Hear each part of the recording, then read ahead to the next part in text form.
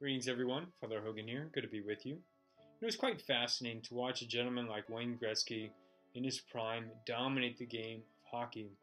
One of the greatest gifts that he possessed was the vision that he had to see the play many plays ahead. And I think for us, that's a great analogy that we can use in our spiritual lives as well. Because think about it. Wayne Gretzky wasn't really that big, he wasn't really that fast, but the way in which he could use his mind and anticipate the game made him outstanding. That allowed him to garner all the scoring records and assist records and so forth. So, if you haven't done so already, feel free to pause the video and to go grab your Bibles. Okay, and let us begin. Our gospel is taken from the 12th chapter of the Gospel of John. Here Jesus is making it very clear of the necessity for the spiritual vision. Take a listen in this first opening passage. Jesus cried out and said, "Whoever believes in me believes not only in me, but also in the one who sent me. And whoever sees me sees the one who sent me."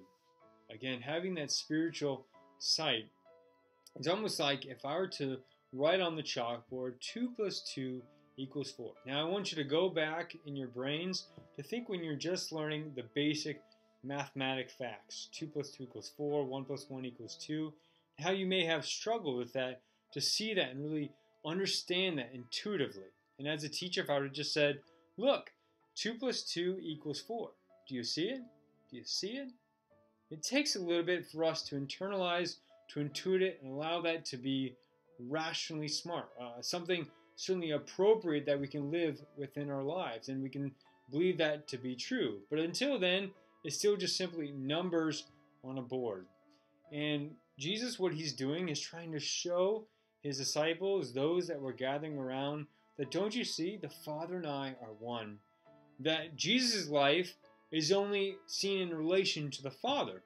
But the reason why that's a problem is because we can't really see the Father. Because, again, the Father is a spirit, God becoming flesh, and we see the gift of the incarnation. So now what we need to do as men and women of faith is to ask God, to beg and to plead God for this great gift of spiritual vision, that we can start to see with the eyes of faith. You see, because to the world, it's foolishness. The reason why it's foolish is because it's not something like science in which we can use, inductive and deductive reasoning practices.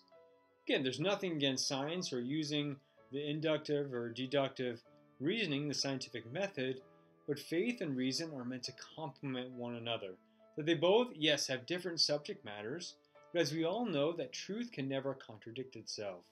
So why is this all important? It's because once we see through the darkness, through the nothingness of simply numbers, that we can see something intelligible, something smart.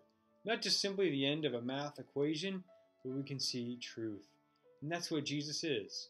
For he is the truth, and the truth will set you free. If we take John for his word, even in John 14, when he says, "I am the way, the truth, and the life. No one comes to the Father except through me."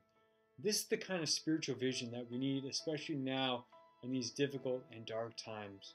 That we can see that God is truly helping us and putting us on the right path. Because if, again, we're like Wayne Gretzky, that the game not only becomes simple, but it becomes fun.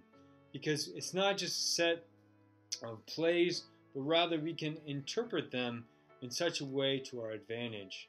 God is always trying to give us the best, giving us the greatest opportunities to succeed and thrive in this life. And the only way that we can do that is seeing Jesus Christ as a gift of the Father. And this Father, again, wants to set us free. Let's allow God to set us free today by receiving this light of faith and to walk in confidence and boldness. In the name of the Father, the Son, and the Holy Spirit, amen. God, we continue to thank you and praise you for how you continue to enlighten our minds and hearts. Help us to get rid of this twofold sense of ignorance and sin in our lives, to see how you're continually, wonderfully blessing our lives with this great gift of truth. Open our minds of faith today to walk in light and peace. For we make these prayers in your name, Jesus. Amen. In the Father, the Son, the Holy Spirit. Amen. Again, we have a good Father. Allowing him to control our lives in such a way that he wants to lead us to freedom. He is a gentleman. He respects our ability to choose.